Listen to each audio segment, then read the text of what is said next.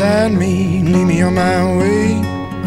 Oh Lord, live inside me, lead me on my way. Lead me home, lead me home. Oh Lord, in the darkness, lead me on my way. Oh Lord, in the darkness, lead me on my way. Lead me home, lead me home.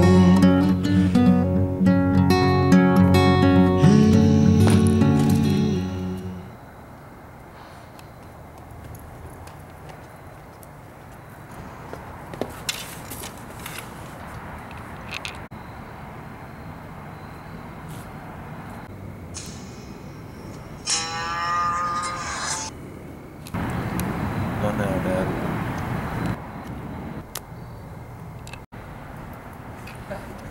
Gotcha there, buddy.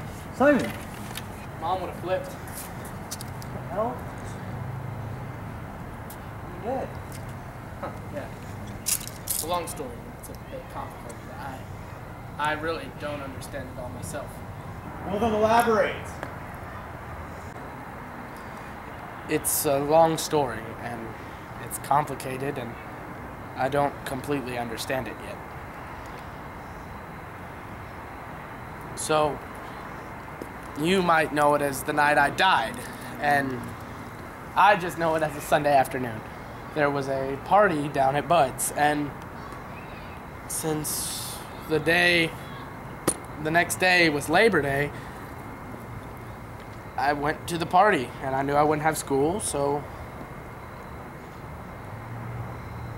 yeah, I went to this party and was doing stupid stuff with stupid people that I knew I shouldn't be doing, just being stupid in general, when we ran out of booze. And me, being my genius self, decided that the best course of action would be to drive down to the liquor store, use somebody's fake ID, and go buy more, just to try to look cool. And So I was driving down by that Mexican restaurant that me and you used to eat at all the time. And you know the gas station with the spicy chicken me and you used to eat? There was a deer right in the middle of the road, and there wasn't any woods or anything that the deer would have been there. But I swerved, and I went around the deer, and I saved it, but I wrapped the hood of my car around the tree. And it was instantaneous. I didn't see a white light, and I didn't feel angelic presence taking me to heaven. I was just gone. There was just no... I can't explain it. And when I opened my eyes, just like I was blinking, I was at this beautiful farmhouse, kind of like in Seabury, Kentucky, where me and you used to go and hunt doves with Dad. And it's beautiful. They had lines and lines of beans and corn and tomatoes. And I was just... I wasn't alone anymore. I wasn't dark and depressed. I was just happy. Emily was there, and Baxter, he was my dog before you were born. Anyway, so I was there. And one day, me and Emily and the dog were playing. And I heard crying.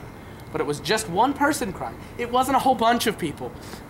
And I followed it right beyond the tree line.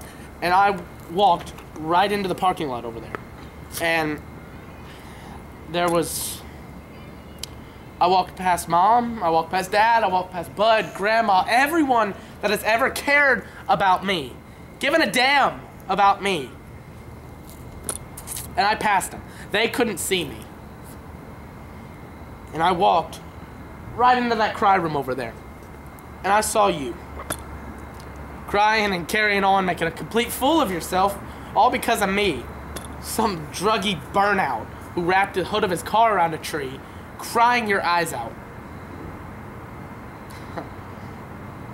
And I couldn't bring myself to talk to you because I knew of all people, you would be able to see me. But I was a coward, and I walked right back. And later that night, I told Emily, and she said that I was stupid for not going to see you and that you needed me. So I left again, and I came in. I was right here. There's no real concept of time where I am. And I don't know. I'm here now, and I'm late, as always. I'm always late for you. Yeah, you're always late.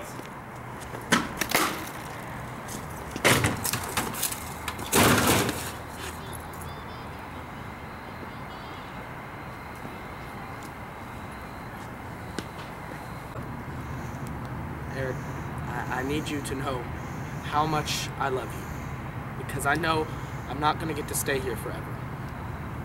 And this is probably the last time you're ever going to see me like this. And I need you to know that it was never your fault that I died. Eric, you just cannot let that ever get into your mind. It was never your fault.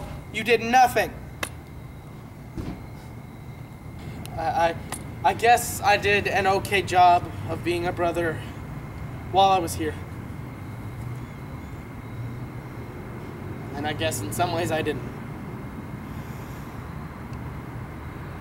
But I need you to know before I leave that I will be here with you.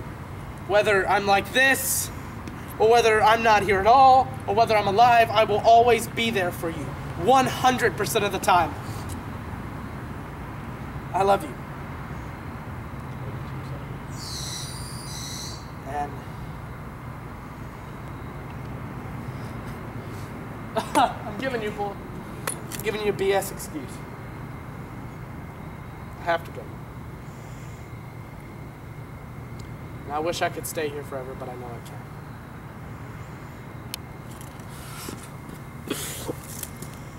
I love you.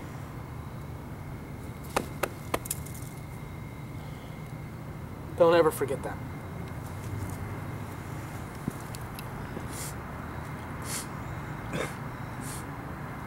And remember, don't drink and drive. Ever. When I was a child, my family would travel down to western Kentucky, where my parents were born. And there's a backwards old town that's often remembered so many times that my memories are warm.